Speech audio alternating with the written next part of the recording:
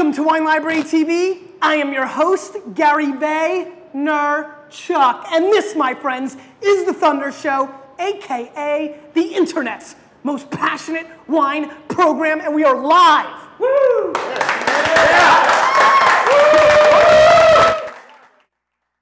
Live from the Roger Smith Hotel on 47th and Lex, NYC. It is a huge day for many reasons.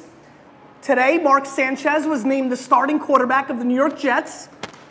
But even more important than that, there is somebody at this table who is the actual human being responsible for me being a New York Jets fan.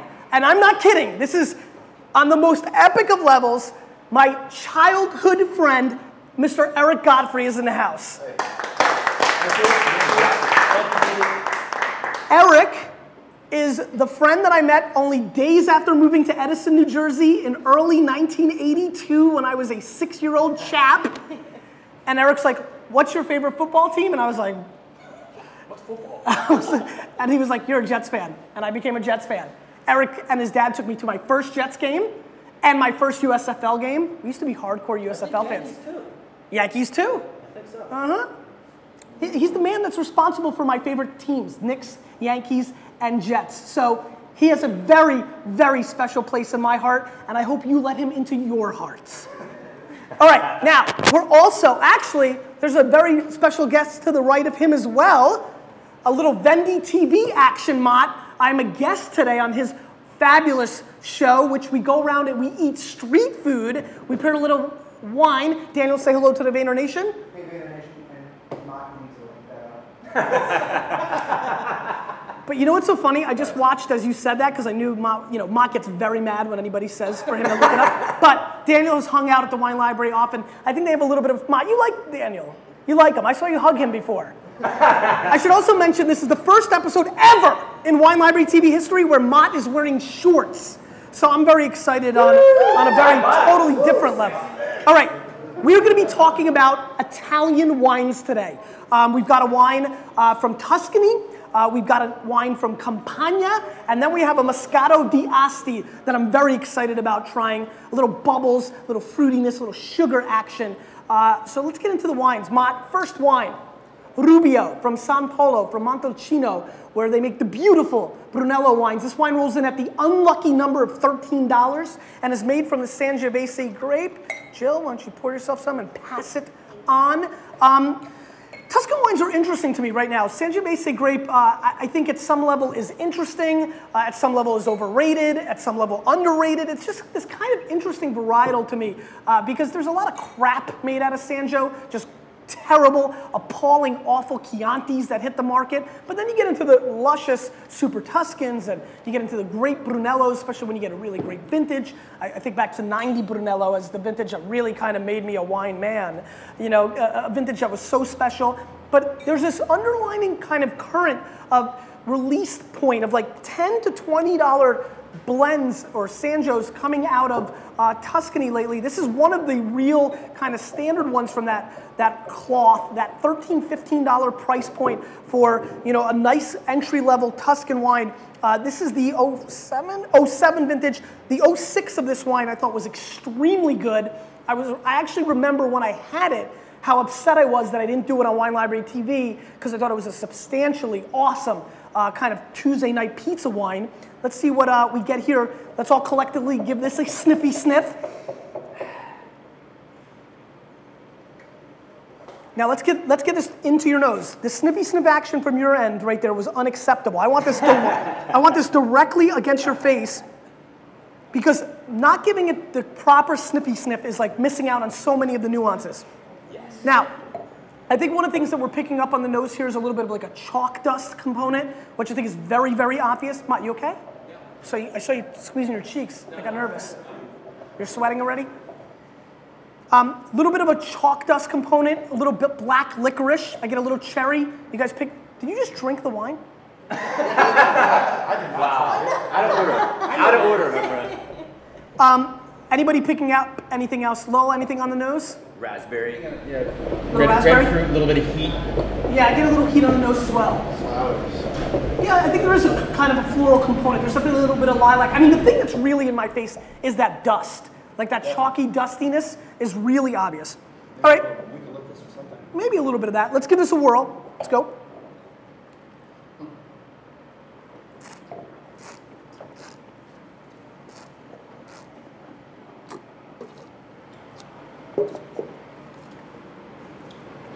What do you guys think? Should we all taste it like you taste it? Kind of in and out like that? You know, I feel like everybody should do whatever the heck they want to do. But that being said, the more you can cover your palate, the more your taste buds are going to be in play, the more nuances you're definitely going to pick up. What are you guys getting on this wine? Jill? I get spicy. A spicy component. Yeah. And do you like that, or is that? I do. I Okay. do like it. Plus, sour cherry. Sour cherry, agreed. Pretty dry. Yeah, dry in the back end. Yep. Yeah. Low? Just those dusty, dry end, back of the end tannins, a lot of red fruit, sort of cherry, raspberry. Yep. I gotta say spiciness as well. You're getting that spiciness. Yeah. And, yeah? A Vayner Paz with 7 Z's. Just not into it. Godfrey? Good dark fruit. I pick up a little of the black pepper. Decent finish. What do you think? Chocolatey, tangy kind of a little bit. I get the chocolate. I almost get almost like if you were to take dark chocolate and shred it down into like almost a dust, right? So that there, I think the nose to the palate transcends. I get that chalkiness even on the mouthfeel. I agree with the sour cherry quite a bit. I get out of here. How are you, my friend? Long time friend of mine. This man right here, yes, when I was 14 bought 90 Dominus for me. Mr. Ben, it's good to see you. How are you? Good. It's good to see you. Great to see you. Nigel Ben, unbelievable. I haven't seen that guy in a long time. I sold him the first case of Dominus I ever sold, just a long time ago. I think it was like 15. Sour cherry, good creaminess, a little chalk dust. I think this wine is showing fairly well. I think it's well made. It's maybe a little too creamy for me on the back end, but not too bad. I like the body. I think it's got substantial body to it. I do feel a little heat on the back end, but not too bad. It's also a little warm in here. I think this is pretty solid wine for $13. I'm not upset in any shape. I don't think it has enormous complexities on the back end. I think really around the mid palate it starts kind of losing some of its excitement, but it's nice. I mean, this is an 87, 88 point wine. Not bad at all. Perfect for like Wednesday night pizza, and not a bad start at all. I think the Rubio is pretty okay. I'm trying to remember how I compared it to the 06. I think it just tends to be in the same range. Maybe the 06 had a little bit more going for it, but not bad. How much? It's a $13 wine, so not bad. What do you guys think? Yeah. What do you attribute the chalk dust smell and taste to? A lot of Sangiovese from the terroir, the clay soil, the soils in the ground from where it's really coming. It's picking up all that stuff. I mean, when you pick up eucalyptus, that means probably 500 years ago there was eucalyptus, planted there. So I mean, you get so much from the terroir, dustiness a lot from the land, absolutely. Now we're going to Aglianico. How many of you here at the table have had an Aglianico? Raise your hand. All right, 2, good. So we're expanding palates, that excites me. Jill, pour and pass. Aglianico, a great varietal from Campania. I think, Mott, I'm sorry, can you pass that back to me? Mott, I'm getting distracted by all these human beings. This is, thank you, Mott, DiMaggio, 2005, Canto, Aglianico. This wine rolls in at $12 US. All right?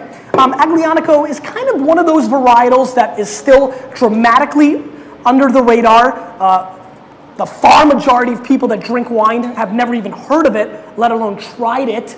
The price points are extremely attractive. Again, wines that really hit that $11 to $20 price point and tend to be over-delivering for the quality. Again, I'm begging you, the people watching, all the people outside, stop drinking Chianti and all the same bull crap when you've got wines like this from Campania that are over-delivering, and because there's no demand, you can still get wines like this for 12 bones. I promise you, if the Wine Spectator and Parker decided to get hot on these wines, given the quality output, these wines can easily start pushing that $25, $30, $40 price range. We've seen it happen in many places in the world. Zins come to mind, California Syrah comes to mind, the Northern Rhone comes to mind. So are we gonna make it with wine?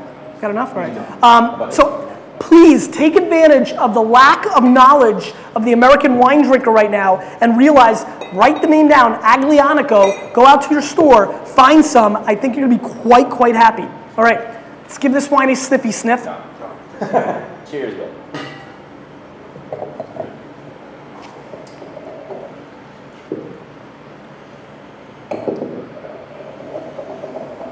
Now this has a very distinct nose, totally different than the last wine. This is really one of those wines where the bouquet, the nose, is going to be controversial, right? People are going to love it or hate it. As we go around this table, I'm sure we're going to have opinions. It's not going to be like, you know, what do you think of the nose? Wait, I just said nobody would go, you don't love it. Yeah. Remember, I did not make this. No emotional attachment. None. Okay? Smells vegetal. Vegetal? Okay. Getting a lot of sour smell. The more I swirl it around, smell it again, it's less sour though. Okay. I don't know if I'm just used to this one. Okay. Low? It's a lot bigger than the last one. I really like the way it smells in the nose. You like this nose? I love the nose. Do you find it extremely floral? Yeah. Because I find it ridiculously floral. It's like I think it's this. Bath and Body Works. Yeah, absolutely. I mean, honestly, that's what I thought. I thought like I went to the dollar store and bought my mom cheap potpourri. You know, it's just like it's very aromatic. What do you got over here? I definitely like it compared to the Rubio. Okay. Yeah, I'm stoked to drink it. We'll see how it goes. Okay. Daniel? It smells like I had some mechanics clothing rotting in the back of my car. Yeah. Mechanics clothing rotting. Like gasoline. Okay. So you get a kind of a motor oil kind of, car thing. Eric? Definitely picking up on the floral aspects. Redder fruit on this wine. I'm rather biased for Aglianico. Yeah. You're a fan? Big fan. Okay. Big fan. Dirty, stinky mushrooms straight out of the earth. And? Do you like that or? Kind of dig it, yeah. Yeah. I don't know if I pick up the mushroom aspect as much, but I definitely pick up this topsoil component on the nose. I mean, it really does feel like we just planted a boatload of flowers. That's what really comes through on this. There's also a distinct, to me, kind of pomegranate red fruit thing going on the nose that's kind of obvious to me. Growing up in a Russian household, we ate pomegranates back in Edison in the 80s when we had no idea what they were. And we're like, Eric, eat it. You're like, what is this? Nobody knew what pomegranates were in 1984. So let's give this a whirl.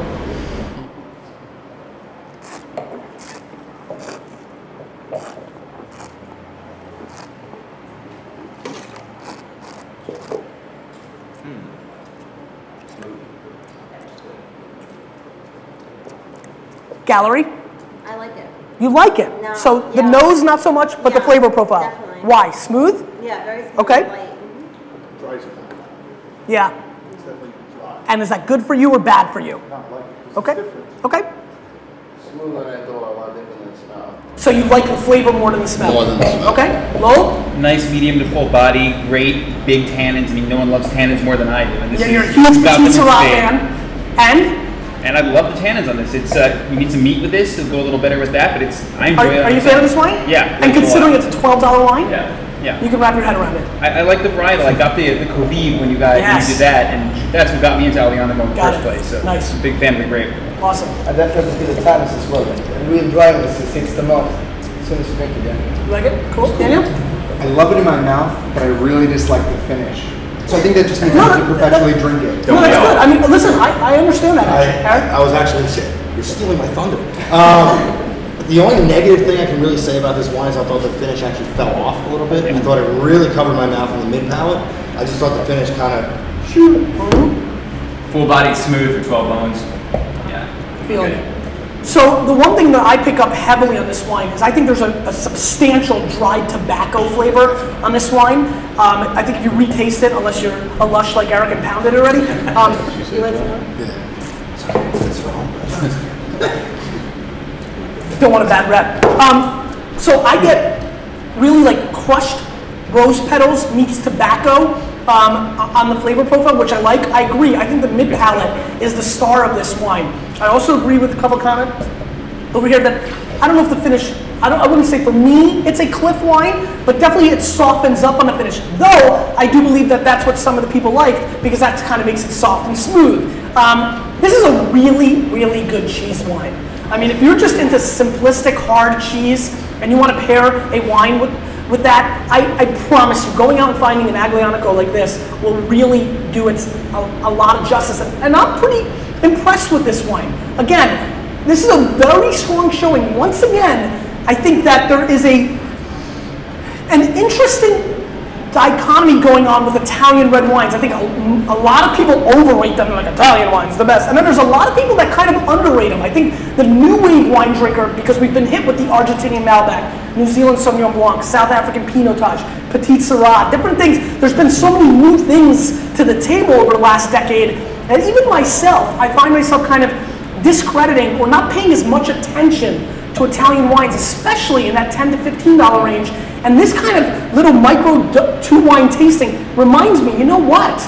They still know how to make pretty damn good wine in Italy. And this was another good showing. Again, for my palate, an 88-point wine, which again, at $12 is very fair. We're not talking about, you know, garbage wine, which you get so much. I mean, we're talking about 70 to 80% of the wine out there at 12 bucks is disgusting and makes me vomit in my mouth. So you're talking about two back-to-back wines from Italy that I think show a lot of flavor. Very different, but I think service a lot of different palates. And I think the next wine I'm very excited about. Now, I also know that most people don't drink sparkling wine or wine with bubbles at room temperature, so it'll be fun for me to see what you guys think of that.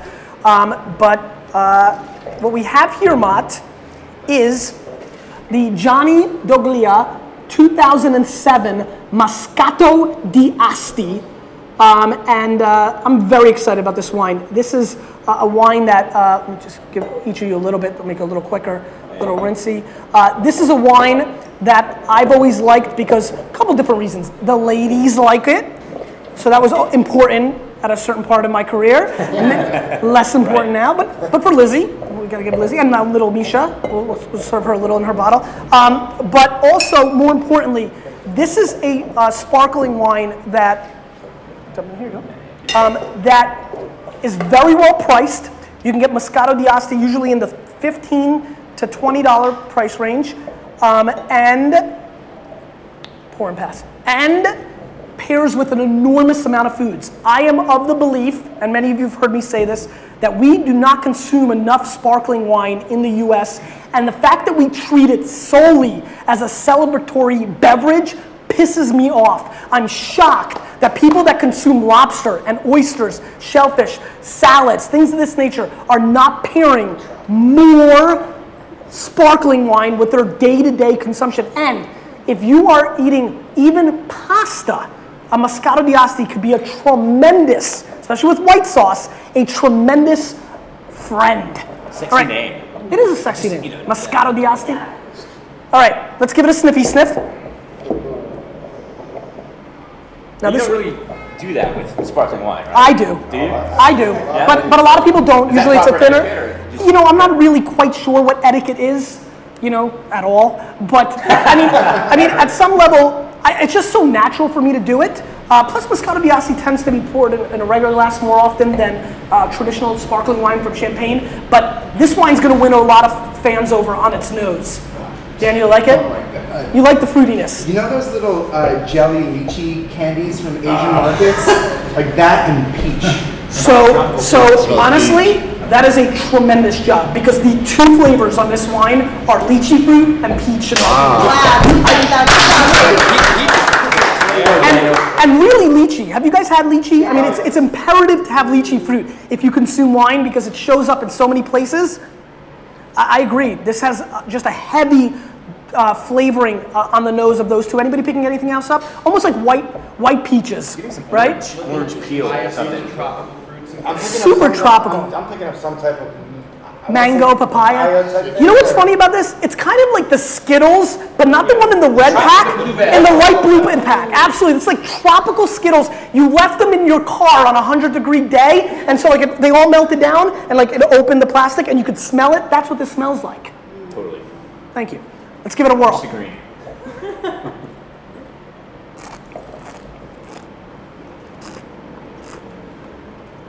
like the room This is like hard to spit. Now it tastes like Skittles. Too sweet. You know? Too sweet for you? Way too sweet. It doesn't have the acidity that carries the sugar. I totally agree with Lowell. What do you think? I think it is really sweet, but I also think that it's warm. And I feel as if if it was not as warm, it might be a little... Yeah, I think that's a very valid point. Jill? I like it. I agree with Daniel. It's a little warm, but it goes down really, really. You like the sugar? I do. You like the sweetness? Yeah. Okay. Too sweet. It's got to be black. I don't know what you would pair it with. It's just too Yeah. sweet. I don't know what to eat with. It's candy. You know, it's like candy. Well, I feel like what these gentlemen are saying. I feel like the acidity was a little higher. That it would maybe cut down on the residual sugar that they're tasting. I think Lowell's initial reaction and what Eric just wrapped up on is exactly right. I actually think this is showing extremely poor. I think this wine completely lacks any acidity whatsoever. And so in a weird way, no joke, this really tastes like sugar water to me. I mean, if you've been poor and you can't buy Kool-Aid and you put ice water and you put sugar in it, this is what it tastes like. I mean, this is I love it. quote unquote right down the line sugar water. As a matter of fact, it loses, I mean, there's like a little bit left of the peach juice that you sometimes get. But honestly, if you took like a peach and like squeeze one little drop and the rest was sugar and water, that's what this would taste like. I am baffled at best by the lack of the acidity on this wine, and this wine is really disappointing, like really disappointing on my palate. Though its sweetness and its easy drinking factor is going to let it get away with it, kind of. I think this wine is terrible. I'm going to score this wine a 71, and the only reason it even got into the 70s was at some level we all have sweet teeth. And, you know, a little sugar didn't hurt us. But, I mean, that's as a wine. Do you think that we could repackage this and sell this as a child's beverage? As a child's beverage. Probably not. Not in America. Just go with something I'm like just green. saying, get it hooked early kind of I'm thing. not sure if this could even go with brie. I mean, I think this is so lacking a backbone. It's a jellyfish wine. Really flabby. I mean, it's got nothing. To me, it was some of the cider. It's like cider. It tastes like cider. Absolutely. Same stuff on the label. Yeah, I mean, Drink it in there's beers one. when you that drink has champagne. the peach. Happy feet. And I'm pretty disappointed. I was pretty darn amped for this wine, and I've got to be honest, I'm very, very upset. On the flip side, the big takeaway for me today, for sure, is I need to start exploring under $15 Italian wine just a little bit more. I mean, I drink a lot of Dolcetto, and I think that is something that's massively underrated. Barberas are great, but there's more exploring. I mean, the Aglianico I thought was very interesting tonight. And at 12 bones, I might have even been a little hard on it. Could have even been elevated. Guys, thank you so much for joining me. Awesome. Thanks, Gary. Thank you. Question of the day. I want you to predict how many touchdowns Mark Sanchez will throw this year. I'm thinking 40. Yeah! My brother. With a little bit of me, we are changing the wine world.